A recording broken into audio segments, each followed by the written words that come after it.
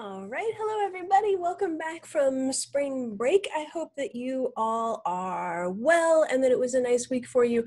I want to jump right in because today I'm excited about our topic, which is surrealism. Though I am saddened, this is one that I enjoy being in class with you all for. It tends to lead to some really fun discussions. Alas, obviously, that's not where we're at right now, but I'm going to try to do as much as possible in terms of introducing you, likely to a movement that's very familiar to most of you and perhaps needs no introduction in a way. But my hope, of course, is to give you a slightly different angle or lens on it than you may have ever gotten before.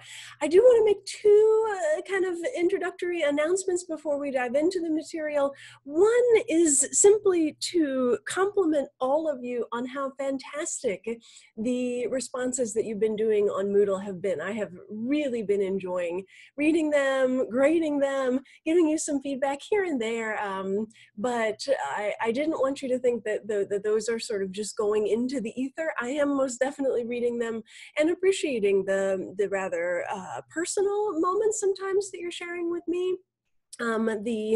Certainly in saying, you know, what things you liked best in terms of what quote from the artist readings or writings that you did, or even earlier when I asked you to look at the Mondrians and pick one that you really enjoyed. Those are so special to get those insights. And I know many of us are very frustrated, including myself, by this distance learning mode. But I'm actually feeling like I'm getting more insight and hearing from more of you than I'm able to in the classroom, and that's in a way very exciting. So thank you for those.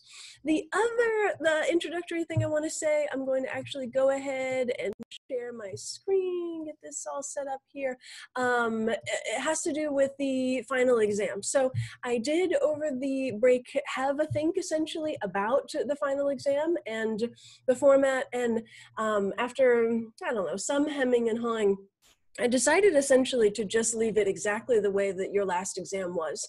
In a way, I feel like changing it maybe, you know, would be disconcerting in the sense that I want to create as much sort of, I don't know, coherence and sameness as I can as we try to finish out this semester together. So same format, you will on Moodle write me 2 essays. One, as it says here, on a single work of art that I will choose and give to you, or that I guess I should say the algorithm on Moodle will give to you. And the second, a comparing and contrasting essay in which you grapple with 2 works of art. So essentially the same. I've really taken this and kind of copied and pasted it for the most part.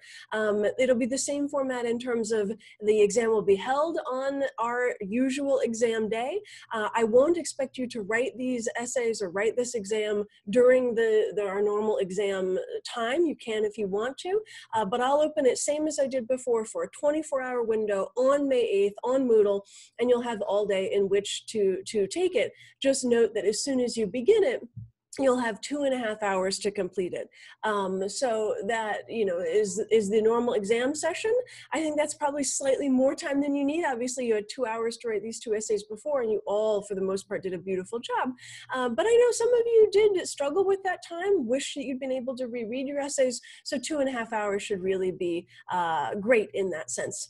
The only additional thing I want to make sure that I point out and that you take note of is here, and that is that in both of these essays, I would like you to spend a little bit of time, so maybe 1 additional paragraph or more if you can, if you want to write more, essentially addressing why the work of art shown is a modern work of art. We've been grappling all semester with what modern art is. We've been developing theories, working with terms, putting forward definitions and testing them, whether that was Clark's definition or the textbook's definition or some things that I've said, and I'm going to say more today.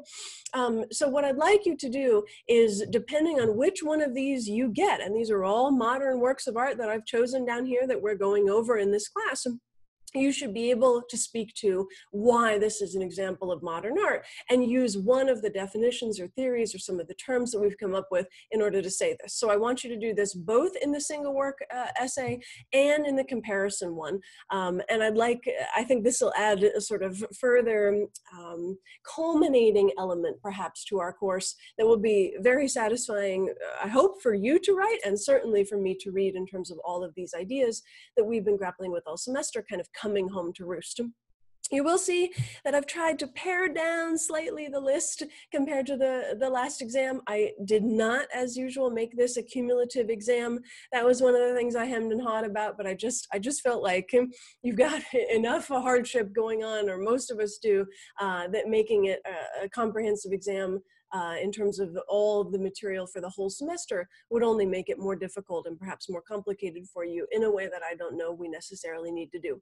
So as it says, this exam, here it is, only covers the material from where we left off in your last exam, from De Stijl through abstract expressionism, and here are the 12 works that you could possibly be asked to write an essay on. So start prepping now.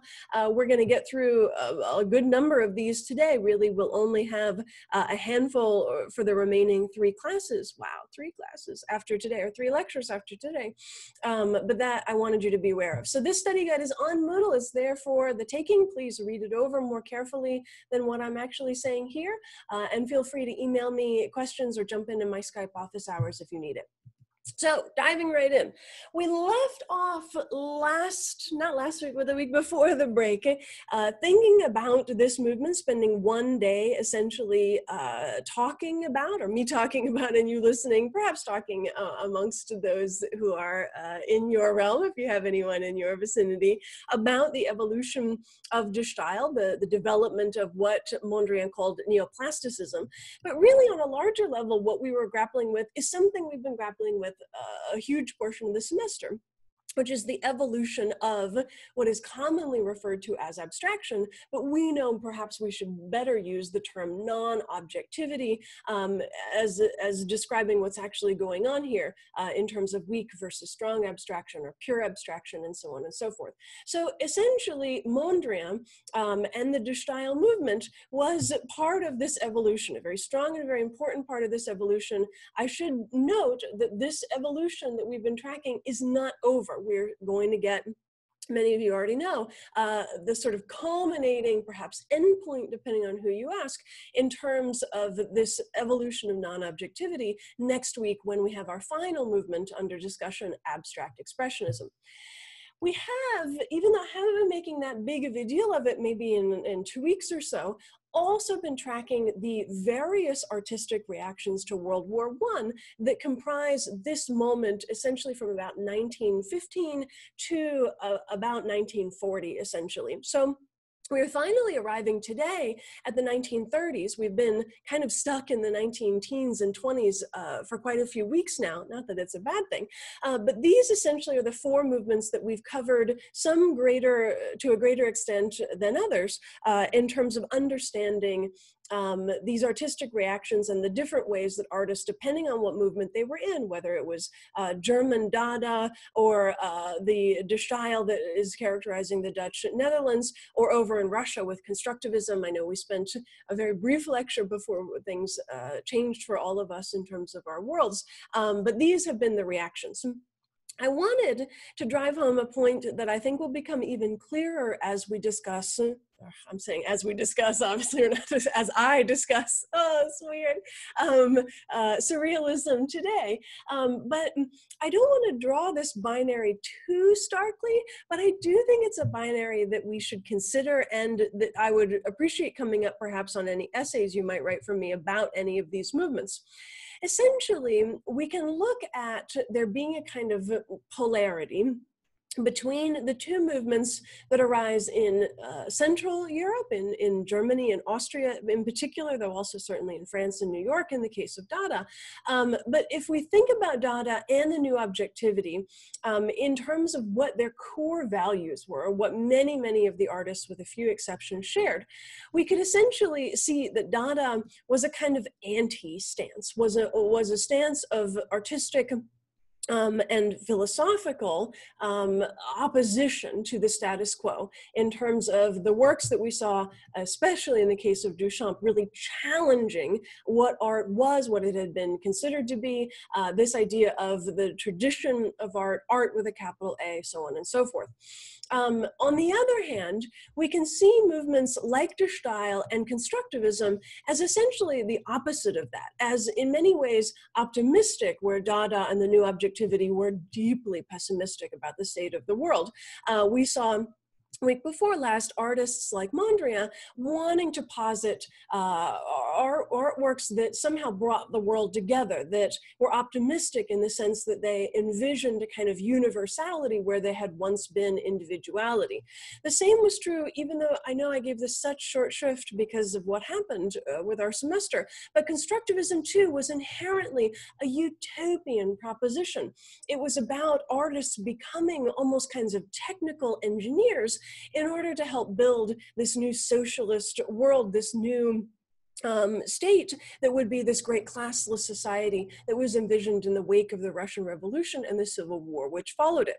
So whereas on one hand, we have this kind of oppositional stance, this kind of make art unlike it's ever been made before, that certainly is something that's going on over here on the side of these more optimistic or utopian movements, but it's a facet that does allow us to see a kind of bifurcation between these two movements. Now, you might be beginning to wonder in this grand scheme, okay, so where does surrealism fall along this bifurcated sensibility? If surrealism is yet another artistic reaction primarily to World War I, which I'm here to tell you it is, so please write that down, surrealism, as much as it is an artistic reaction to World War I, interestingly sort of evades this system, or is slippery in the sense that it is neither wholesale sort of anti or oppositional in the way that movements like Dada were, nor is it altogether optimistic or utopian in the sense of building some better future through art that brings people together, creates a new society. Surrealism doesn't really want to have anything to do with that either. Instead, it slides in this realm of a kind of in-between that is quite fascinating in its own right. So something to keep in mind in terms of these larger structures that we're envisioning or thinking through in terms of what modern art is and how each of these movements and the artists within them fit into this grand scheme. So here's the basic stuff that I would typically give you in class. I imagine you're still hopefully scrambling, writing down. Those of you who take notes in class, I imagine are still doing so. We can talk about surrealism beginning debatably neither 1924, you'll often see as the initial date, or 1925, which is when the first actual exhibition takes place. And surrealism is generally understood, though there are those who would fight this idea to some extent, as something that's killed off by World War II, which begins in 1939.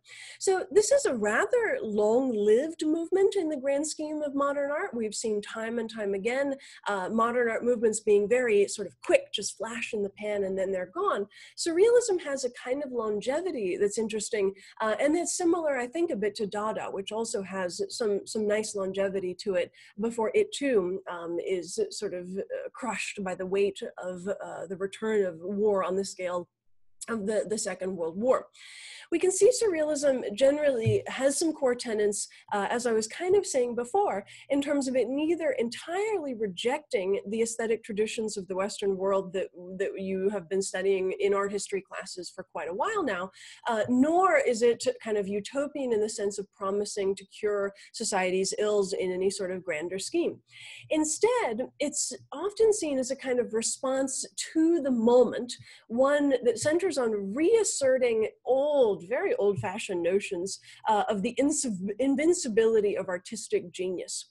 So in this sense, I think surrealism can be related nicely to Romanticism, to artists like Delacroix, who back in the 1830s, 1840s also were asserting this notion of their individuality, their artistic genius, the center of sort of the universe being their own imagination, and so on and so forth.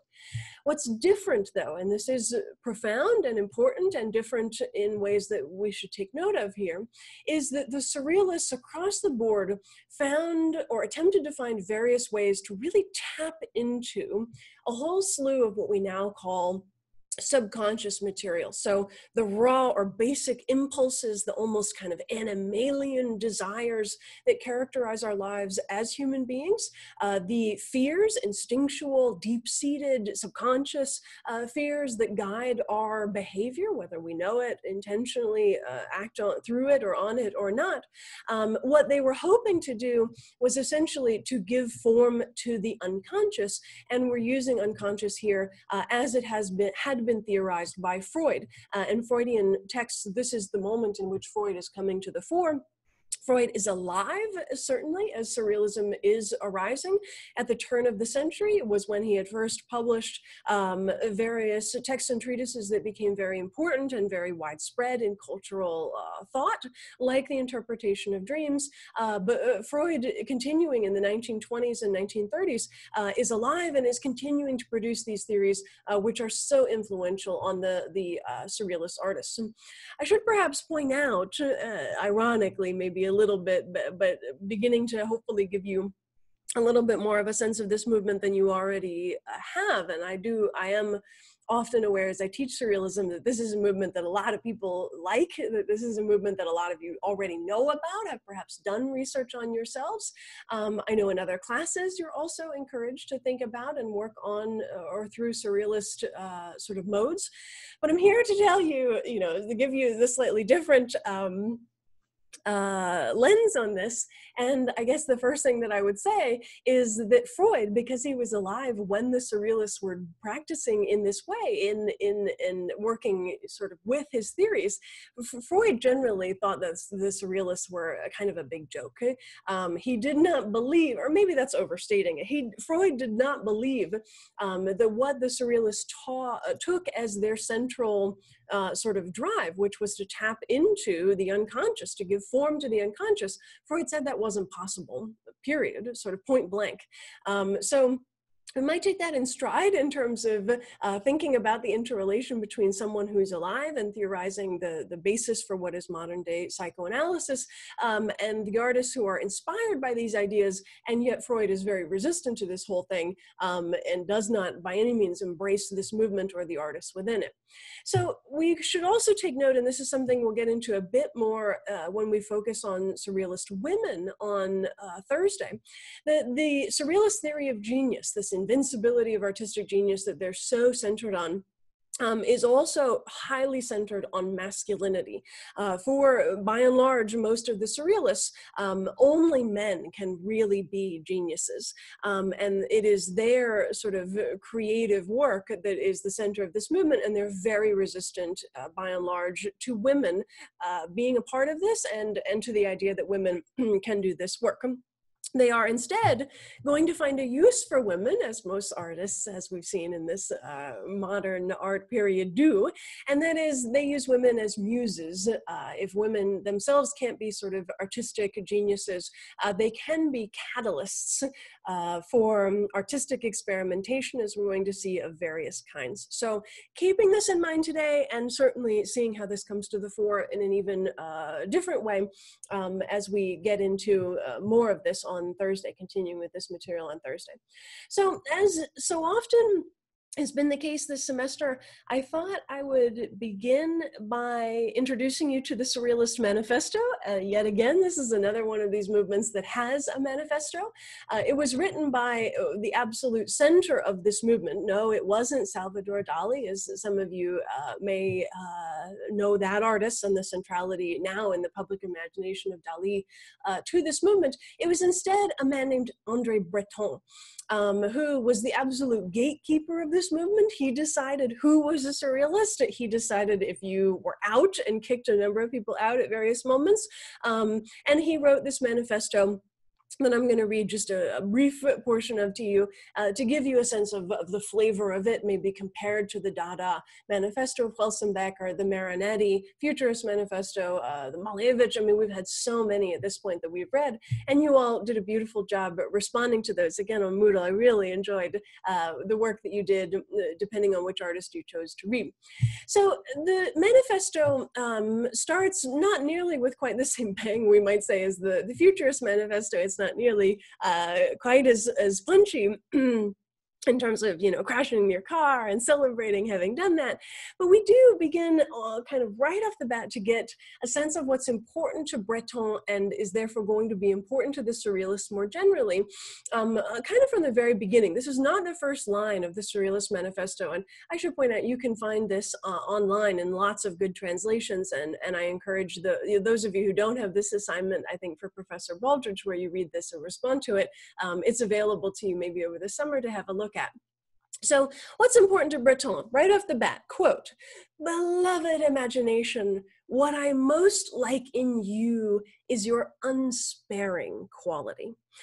So if we were in class, I would say, what's he saying he loves? What's he saying Surrealism centers on? What is the sort of thing that's valued in Surrealism? And hopefully, or I imagine, a number of you would put your hands up, and somebody would say, it's this thing, it's imagination. And you would be absolutely correct. I mean, look at the language he uses to talk about imagination. He says, beloved imagination, almost as if it's his lover.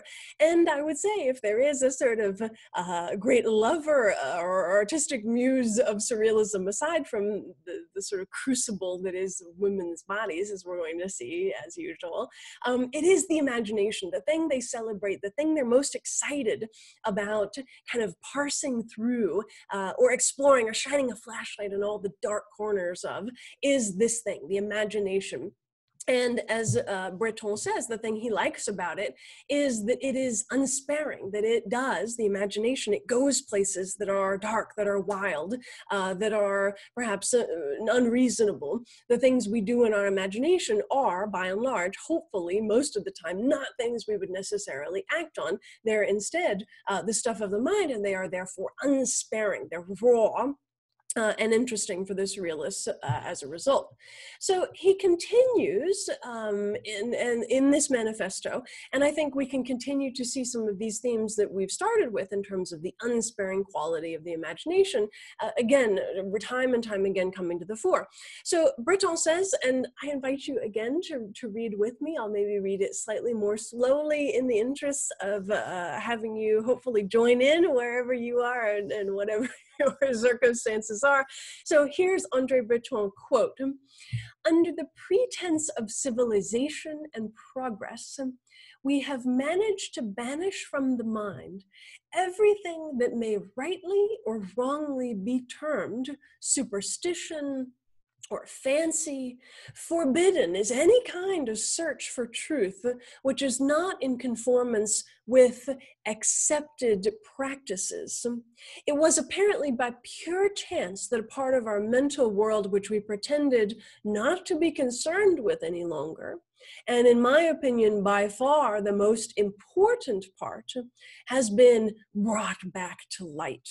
Here it is again. "The imagination is perhaps on the point of reasserting itself, of reclaiming its rights." So again, if we were in class, I would say, what is he pushing against and what is he embracing? What is Breton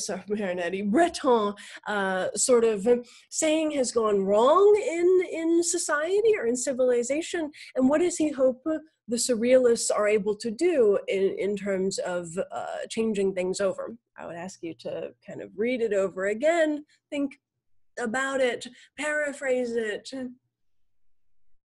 Yeah, under the pretense of civilization. So you can already tell right off the bat, part of what he's resisting is civilization, is this notion that we should be civilized, that we should not act out on or act in a manner stemming from our superstitions, our fancies, our imagination.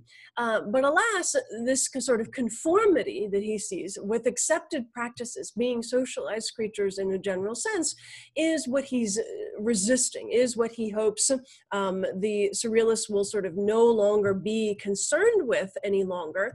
And instead, what he wants to come back to light is this stuff, is superstition, is fancy, is what is forbidden, and is, boom, here it is, the imagination. He wants the imagination to reassert itself, to reclaim what he perceives to be its rights, which have been dampened by what has been called civilization and progress, i.e. what has been called modernity, a thing we've been studying all along. So finally, fairly late in the game in the manifesto, he gives it a hard and fast definition, which we might compare in some ways to the futurists kind of giving us that bullet point list finally, the 11 things that many of you pointed out in the essays that you wrote for me for the second exam. This is about as close as we get with surrealists and with Breton to a kind of hard and fast definition. So let's look at it. He says, what is it? Surrealism, a noun.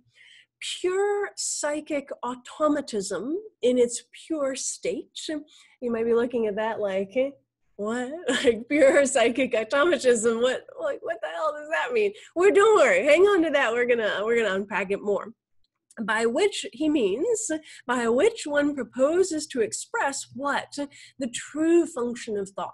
So whatever this pure psychic automatism thing is, he hopes what it does is reveal the sort of pure functioning of our internal thought system. Thought dedicated in, and here we again get this theme, the absence of all control exerted by reason and outside all aesthetic or moral concerns. So thinking about this, if I gave you more time, maybe you would probably, if I asked you in class, what does this remind you of? You might realize that this is similar to the Dadaists. Remember, they wanted to cast aside reason, cast aside sort of typical aesthetic concerns. Think about Duchamp with his bicycle wheel. So to operate outside of all aesthetic concerns, but this one maybe is like the futurists, to operate outside all moral concerns. Does this sound like a good idea to you?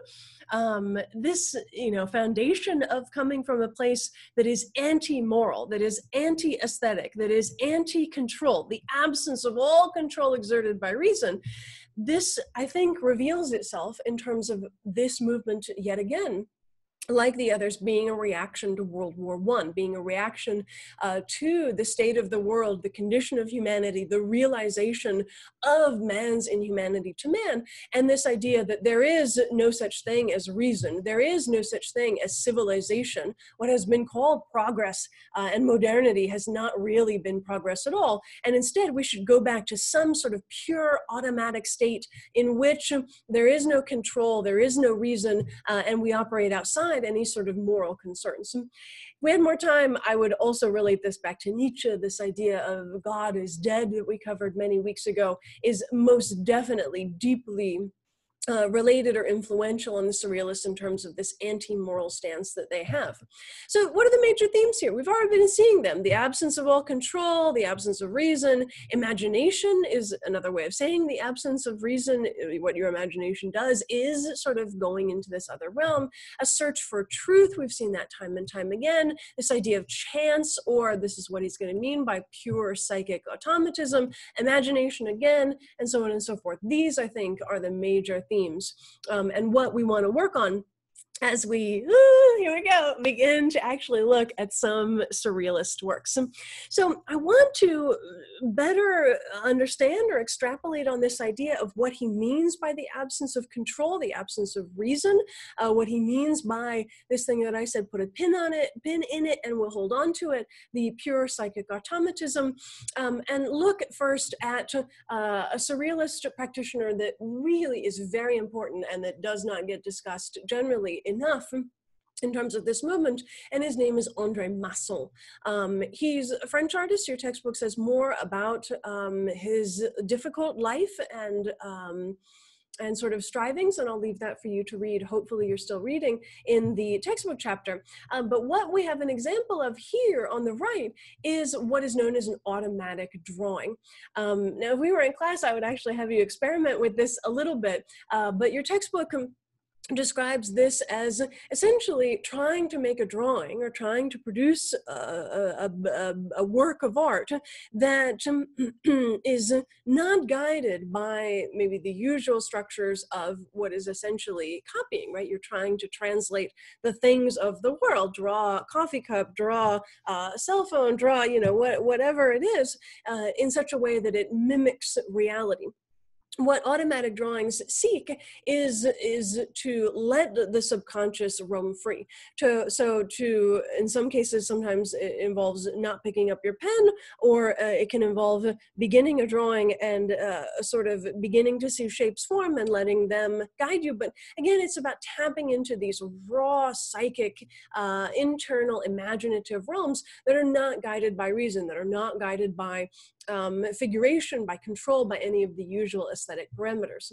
So essentially, the Surrealists initially develop a bunch of techniques by which they experiment with various kinds of free association, various kinds of automatic drawing, automatic writing, automatic painting. So free association is, in case you need a kind of further definition of it, this idea of allowing words or images to suggest other things.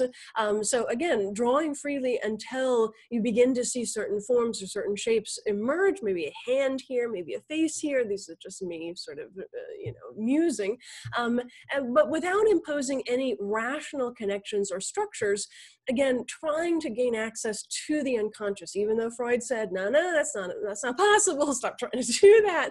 What the Surrealists believed they could do is exactly this, is tap into these raw parts of the unconscious, what Breton in the manifesto is calling pure psychic automatism, essentially to let the mind automatically do what it's going to do, to let it to perform the associations it's going to, by not inhibiting it through reason, through control, through any kind of the usual aesthetic structures.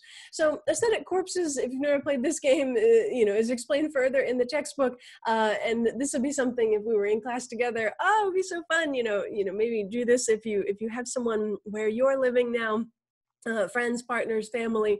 Essentially what it is a kind of free association game that can be played with words, but in the case of Exquisite Corpse specifically, is with imagery. So you would take a piece of paper, kind of fold it up until only one small corner or portion is there. The first artist would, just in terms of free association, draw whatever first came to his or her mind. In this case, let's say it was this bullseye. Then it would get partially folded over so that the whole image was not revealed, and a new section would be opened up, and you would pass it to the next artist without talking to each other, without sort of explaining, and based on whatever portion that person could see, they would continue the drawing. So in this case, a pipe. Then same, fold it over and reveal a new area of the piece of paper, pass it to the next person, and whoever got this must have thought that this looked just like a flower pot, and therefore drew this flower pot coming out of it. And so on and so forth, until at the end of the game, when everyone has had a chance to draw their addition to this grand scheme, you would unfold the whole thing, and you would see this ridiculous, essentially, sort of tapped into the subconscious, or irrational connectivity was what's highlighted in the drawing. So this is essentially where Surrealism begins, with these kinds of experiments. But ultimately, what it develops into is yet another one of these movements that has a kind of bifurcated sensibility. And I hope now is where I'm perhaps contributing beyond the knowledge that many of you already have about this movement, and in particular about Dali as one of its central practitioners. So on one hand, you get the practice of certain Surrealist artists like Masson, and we're going to look at another one of his works in just a moment, that is in the realm of the abstract. We call this branch of surrealism the biomorphic, but it is yet another sort of development on the path of non-objectivity. As I was just pointing out, obviously this free association drawing or automatic drawing does not have at its root a sort of logical or coherent figural or form to be recognized. Instead, it's the sort of the unfolding of the interior of the mind that has not been sort of based in logic or based in formal properties. So this side of things is predominated by automatism of these various kinds of experiments that I was just describing: free association, automatic writing, so on and so forth. The other side of surrealism is probably the one that you know. It is the side of things that Dali and René Magritte, who we're going to talk about today, also are on, and it is the naturalistic as opposed to the biomorphic or abstract. So in this neck of the woods, we get a grand return to not just recognizable imagery, but really high-pitched naturalism. Really intense realism, almost photographic in many ways, in the case of Dali and Magritte, as we'll see. So really meticulous attention to detail, but often at the same time kind of distorted or combined in what are rather fantastic ways. And the persistence of memory painting down here is a great example. Obviously, everything in this is high-pitched in terms of the naturalism. We can recognize ants and clocks and trees and water and hills or crags or mountains, so on and so forth. But at the same time, they have been distorted. They've been combined in ways that are fantastical, that move away from the naturalistic per se. So we'll begin briefly with the biomorphic. Again, André Masson is really the leading force in this regard. This Battle of Fishes from 1926 is generally considered one of the great masterpieces of biomorphic surrealism. It is yet again him experimenting with these techniques of automatic drawing. In this case, he placed, or poured, I should say, glue in a way that was randomized, that was not meant to evoke any naturalistic imagery. He really kind of let it flow as it would, and then he added sand to the canvas, such that the sand, which is what you're seeing here, stuck to the canvas, and he let these sand glue forms suggest to him what the depiction actually was. So again, coming from this kind of raw, bizarre state, coming from a place of abstraction, but then ultimately leading to forms that are recognizable. Is this backwards? No. Oh, is it upside down? Something's different. Oh, sorry about that. What did I feel like I'm winging out right now. Is this upside? One of these is upside down. This one is correct. Okay, this one's correct. Well, is it? I don't know. Maybe, you know. Yikes! I'll follow up with you on that. I never noticed. God, I've taught with these two slides. I did not change, and I never saw this or recognized this. All right, I'll get to the bottom of it and follow up with you in the next lecture. Anyways. What this is about is chance. So what's being added in here to what he ultimately calls the Battle of the Fishes. So these forms that the random sand glue structure made suggested to him a sort of underwater scene in which fish were fighting with one another, which is what you can see he's added in terms of drawing and in terms of color and charcoal and so forth and so forth. But this is the sort of moment in which we get the invasion of chance into art making. This is where we're ultimately going. Chance and the sort of random and the uncontrollable is going to be exactly where the abstract expressionists are going to go once we begin looking at post-World War II art next week, as in our final week. But this is the more sort of influential side of things, the biomorphic surrealism, in fact, than the naturalistic, which is what exactly is being resisted by artists like Rothko and Pollock and Krasner and Frankenthaler, again, who we'll talk about next week. Now, I know that this man, this figure, this painting is probably most of you think of when we think of surrealism. I am actually going to, as I usually do, skip it, resist it, leave the section in the textbook on this painting for you if you are interested in learning more about it. Though again, I imagine most of you know a great deal about it.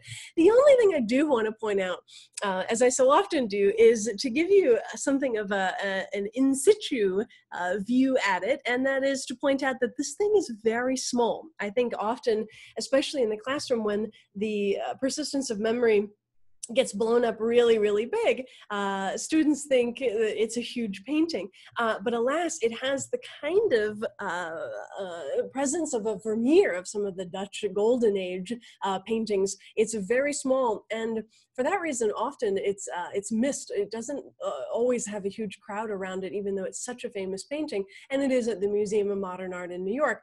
This is one of my former students who sent me a picture in front of it. And I, of course, encourage all of you to, over the years, send me these pictures. So in past years, I've spent a good amount of time talking about Dali's various influences, again, talking about how Dali becomes Dali, the same way that we did with Malevich and Mondrian and Picasso.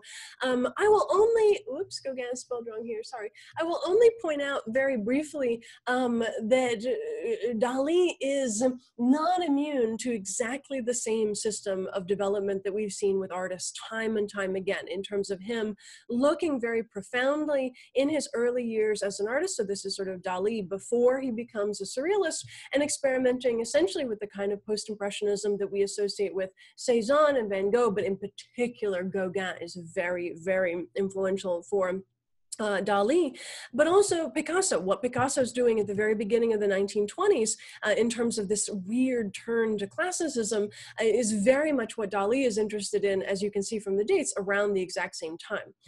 But the one Dali that I do want to focus on perhaps shows you a slightly different side of him, and again is part of this sort of ramp up, this development along the path of Dali becoming the artist that we associate so strongly with this naturalistic side of surrealism. This is a painting known as The Female Bather. It's one of a series of many sort of bathing beach pictures that he did in and around this year, 1928. It is a mixed media work. You might be noticing that it is, the medium of it is oil and sand on panel. This is the sand down here. Obviously, this is the oil up here.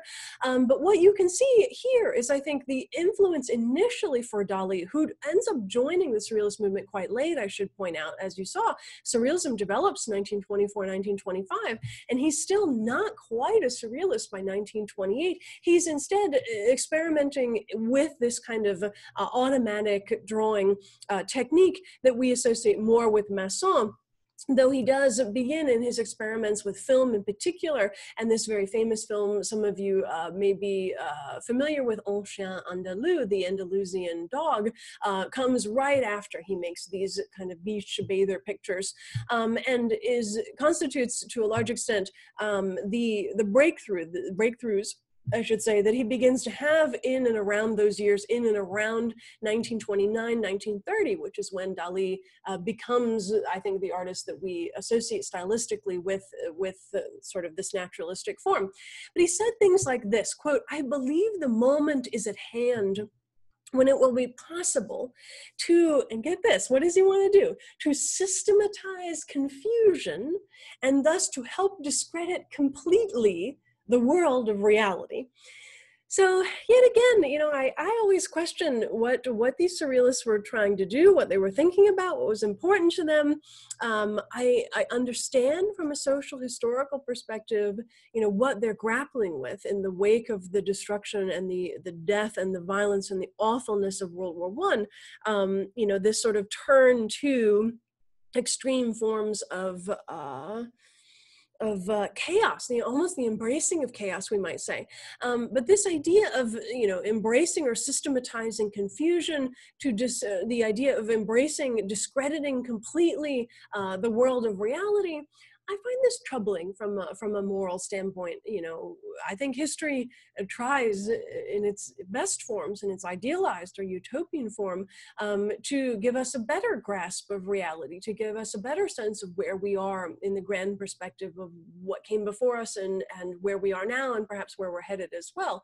So, you know, the surrealist and the Dadaist desire to discredit reality, to embrace chaos, to sink into the sort of most grotesque parts of the mind, to tap into raw impulses, fears, desires, including, you know, the kind of distortion that's been done to the female body here. And I'll show you some more details of this in a moment, or the embracing of one's sort of own perceptive strangeness in the case of the persistence of memory. You know, this I find troubling. But that's just me. There's no reason you can't love this movement. Again, I know this is a beloved movement in the grand scheme, and I don't want to, oh my gosh, I still have so much I want to talk about, but I'm trying to be better about keeping these to about 45 minutes. All right, well, maybe I'll cut off soon and we'll return to this material on Thursday. So I want to give you a little assignment here in terms of what I'd like you to do as a response to this week's material. I saw this on the MoMA's website years ago, and I kind of like this idea. You know, as much as I'd love for us to try out an exquisite corpse or something, I couldn't quite figure out how we could do that remotely in a way that is successful. So why don't you send me a postcard, a pretend postcard, from the inside of a surrealist painting? So I'd like you to choose either Dali's The Persistence of Memory, so the ones that we were just looking at, this one, or this female bather, and imagine what it would be like to actually spend a day as though you're on vacation in one of these two landscapes, one of these two spaces. Go onto Moodle after you've spent some time looking at it and essentially write me a postcard like, hey, Dr. Lee, nice, you know, nice, look where I am, and describe to me, you know, what the location that you're in is like. So do some essentially visual analysis, what it's like to spend a day on the beach with this lovely female bather, or what it was like to spend a day on vacation in the melting clock zone. Describe to me what it's like to be there, and maybe more importantly in the surrealist sense, describe the mood that was created by your location of choice. So I think this will be really fun to read, at least for me. Hopefully they'll be fun to write. Again, trying to think through what surrealism is, what these spaces that it's creating are, what it means to try to tap into the raw impulses, desires, fears, the imaginative, anti-control, anti-reason space. Maybe as far as like a couple of concluding points today, I want to drive this home about this Dali female bather, that in terms of the distortion we see to this woman's body laying here on the beach, this returns us, of course, to the space of Cubism, to the kinds of experiments that Picasso in particular performed on female bodies as yet again this kind of crucible of modernist striving and searching. I actually think that Dali in some ways performs distortions that are maybe more disturbing. They're disturbing in a different way. This really teeny tiny kind of awful foot down here, but then this grotesquely obese kind of knee area, the varicose veins, and what I always perceive to be kind of random hairs growing on the upper thigh, then the way that the pubic area is handled, the vulva, and then on the other side of this, compared to this very teeny tiny sort of grotesquely miniaturized foot, we get this grotesquely huge monumental hand that again is distorted in this way that seems to speak to pain to me. Same thing being done to the breasts. Again, up here looks to be almost as a hairy chest.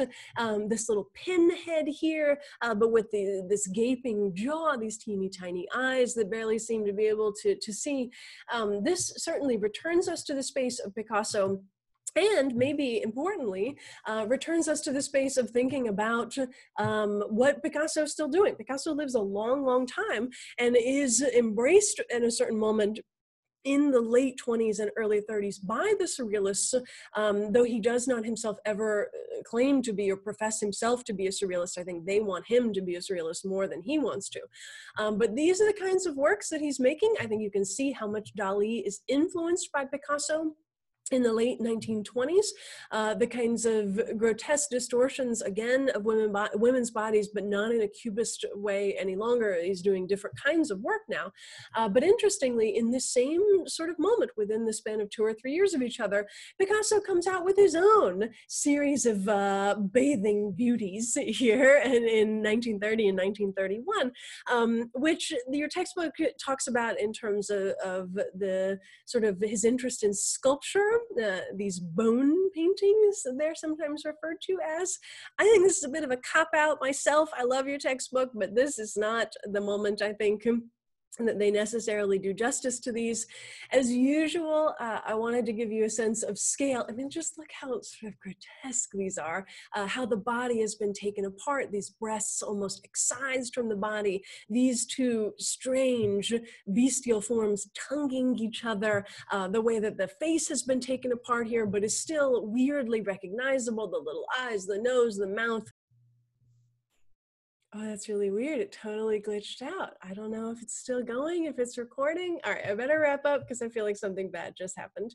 We will continue with this material and pick up sort of right where we left off. I do still want to talk about Magritte on Thursday and the women surrealists, which are so often given very short shrift. We're going to bring them in a strong way in our class. All right, everybody, I hope this works. Thank you. Bye, see you on Thursday.